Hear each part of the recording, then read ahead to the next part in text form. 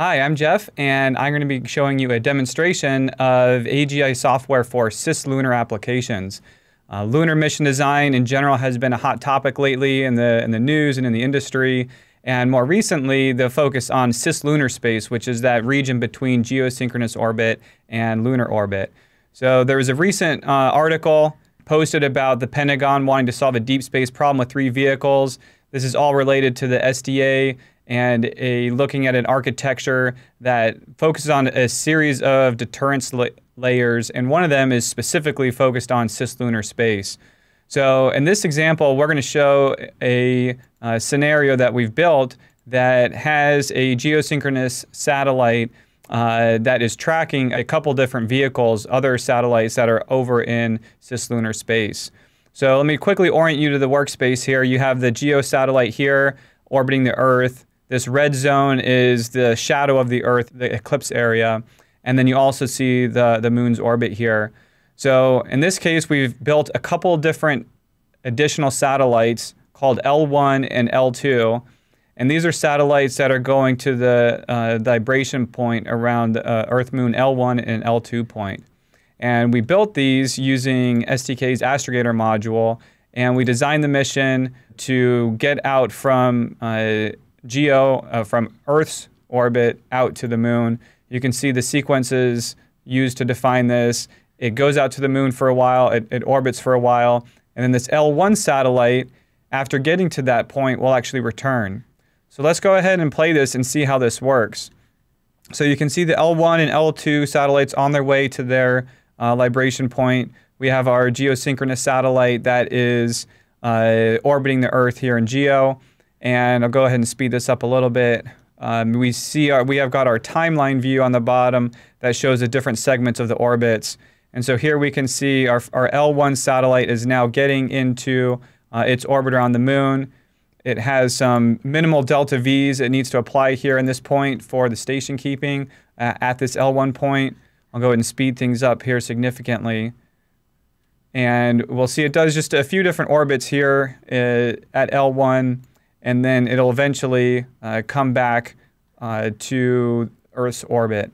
And so the highlight here is you can quickly build up a wide variety of scenarios and trajectories and simulations, and then start performing detailed analysis on it, whether it's basic geometry or line of sight or communications analysis, all the way to EOIR and sensor performance, and how well can you actually track targets in this region.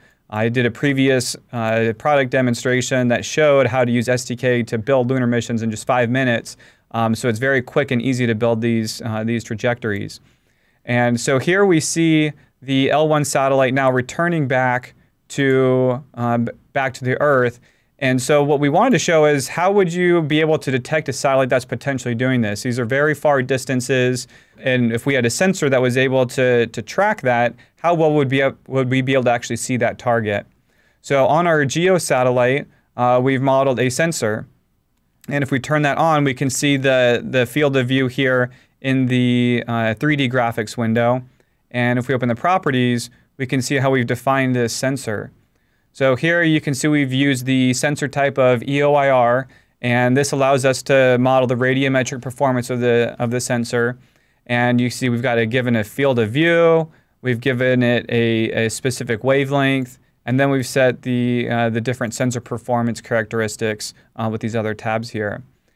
And so what we can do ultimately is we can calculate how well we are able to track this target. So what we've done here is created a graph that plots this over time. And if I show where we currently are at this particular moment, I can see where that is, and I can jump to different moments within this time period. So for example, let's go ahead and jump to this little spike here that shows as the satellite gets closer, you can see the target. So here we've got our GEO satellite and the L1 satellite now close to it. So you can see the values and how low the signal to noise ratio is further away. And right here at this point, we're able to get a certain SNR value. So what you can do from here is you can actually generate a synthetic scene. So if I was to actually look out the bore side of the sensor, what would that sensor be picking up? And here we can see what that is.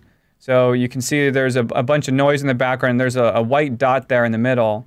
And if we look at the details of this image, we can interrogate each individual pixel of our sensor, and it'll give you the different values. So if you actually click on the white dot in the center of the image where our sensor is looking, you see the geosatellite looking at the L1 satellite, and that is the target that we're seeing, that pixel, that white dot in the center of our screen. And then you can get other values out of that, the spectral radiance, in-band irradiance, and there's other data you can pull out of STK. But the nice thing is viewing that picture to see how well can you actually detect and track these targets that are out here in space. And again, if you look at the plot here, based on the target signature characteristics and the sensor performance characteristics, these are the values you'd get. So if I jump a little bit earlier in the time, and let's see when maybe somewhere closer to here, I can see here we've got the geosatellite. This is when the L1 is starting to make its approach into geo. And if you make a synthetic view here, you can see what the results look like. In this case, it looks like we're still able to detect the target a little bit, but it's much fainter. The noise in the background is getting higher. And you can keep doing that. So if we go even a little bit further back, so now we're further into cis-lunar space here. If we're to generate a new synthetic scene, you'll be able to see what that looks like. And at this point, the noise, because we're so far away, you actually can't resolve the target very well. So if you click closer on the image here, and you click towards the middle, you might be able to see it. But it's very small and very faint and very hard to see at this region. And of course, what you can do is you can start varying different parameters. You could go into the target satellite properties, and you could start changing the EOIR shape. You could, in this case, we've modeled it as a simple sphere at a given temperature. So you could change what those values might be for different targets. You can change the sensor performance characteristics. So maybe you can give yourself a better sensitivity or increase the effective focal length or F number. And you can start doing trade studies to see what type of system do you need in order to track these targets. And then you could run a variety of trades on different trajectory types and look at this larger problem. In this case, we've got just one geo tracking the L1 satellite, but maybe we have a second satellite maybe that's operating, goes back and forth between L1 and Earth, and a variety of different options you can look at. So that's just a quick summary of some of the ways that you can use STK to look at some of these cis-lunar scenarios and how we'd be able to have that deterrence layer out in cis-lunar space that is tracking vehicles going in between the Earth and the Moon. And if you have any questions all about this scenario, please feel free to explore our website that has more information on Astrogator and EOIR, or feel free to contact our support team, support@agi.com. Thanks.